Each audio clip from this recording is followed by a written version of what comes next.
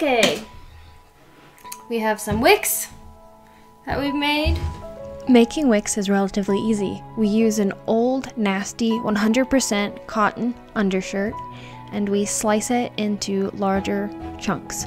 Those chunks we cut out 3 tassels and just braid. You have a knotted end and a tassel end. We have some sprouts that we sprouted. My preferred way of sprouting seeds is by putting seeds in damp paper towels in sandwich baggies. When the sprouts have their green leaves, then we can transfer them into a little pot of soil until we are ready to put them in the main planter. Aquarium gravel to cut back on the weird fungus thing. I believe this cold fungus has started to develop on some of our potting soil as the potting soil has been exposed to the fungus spores. As you can see with the aquarium gravel, there's no development of white cold fungus. We have our bottles that we prepared. This is by far one of the most labor-intensive aspects about this project. First, we have to clean the bottles, wash out the insides, and then I soak them in water for half an hour, a couple hours in the sink. Some of the bottles have a metal ring around the top. I have found that our sharp kitchen knife is the best as it's thin and flexible and can get under the metal. Then, as anyone who's ever cleaned bottles before knows, you generally have to scrub. Whatever label doesn't peel off, I use steel wool or make a homemade Gooby Gone with 1 part baking soda, 1 part cheap oil, canola oil, vegetable oil. Afterwards, I rinse and wash with soap and let it dry completely. Cutting the bottles is also no easy feat.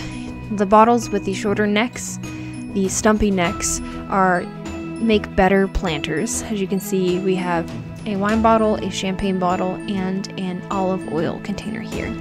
The middle one has a long, slim neck, and generally those necks have to be cut back a little bit. There is a lot of variety, and even with this same style here, the same style of bottle, there's different sizes of bottles, which larger bottles make nicer planters.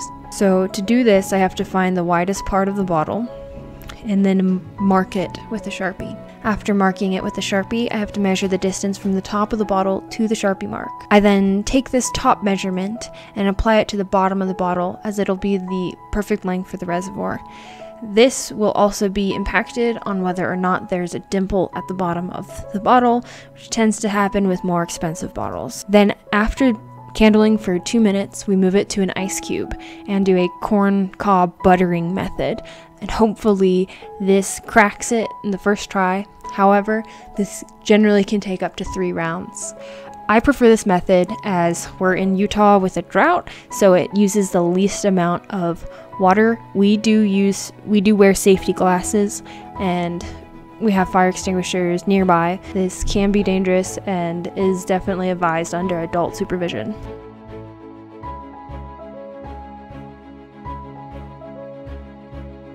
And we have some dirt. Okay, so the first thing that we're gonna do is put the wick in with the knot inside the planter and the, I guess, tassel end sticking out the bottom through the drainage.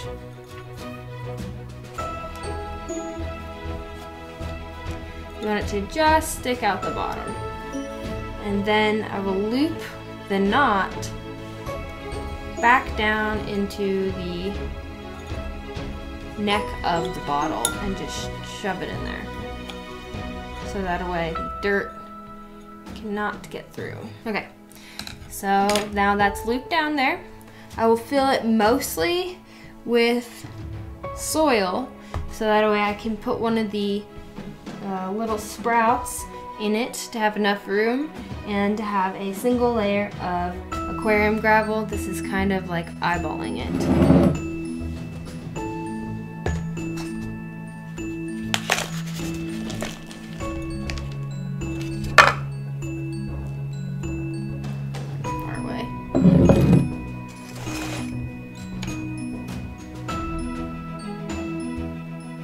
Making a little space for the little seed pod.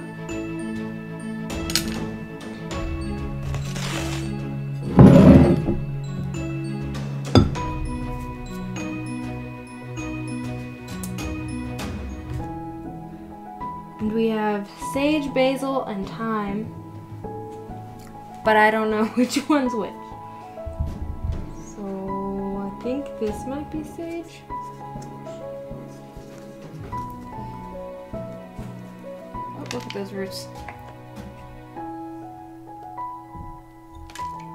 Oops.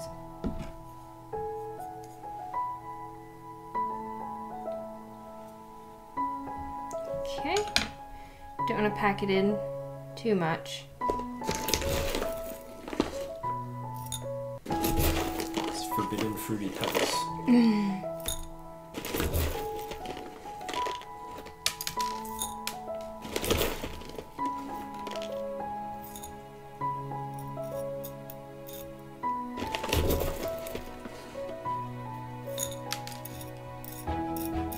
We were talking about the different kinds of gravel or aquarium gravel and like what we should use, and we decided on these black ones because it's going to be getting cold in these months, and so hoping the black will absorb some of the sunlight and keep the plants warm in the windowsill.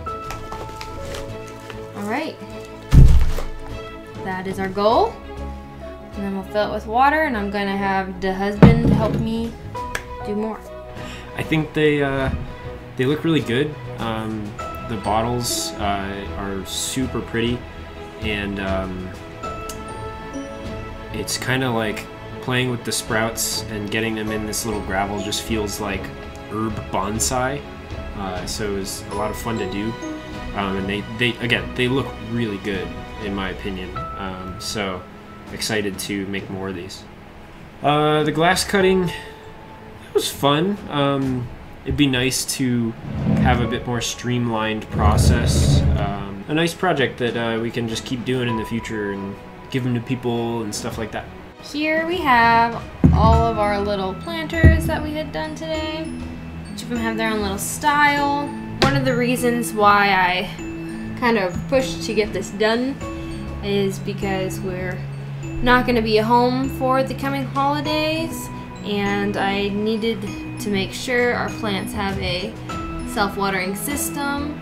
That one of the biggest struggles with living in higher desert area is making sure our plants get enough water, and so I wanted to pot these that way while we're not here for a few days camping, they will not die.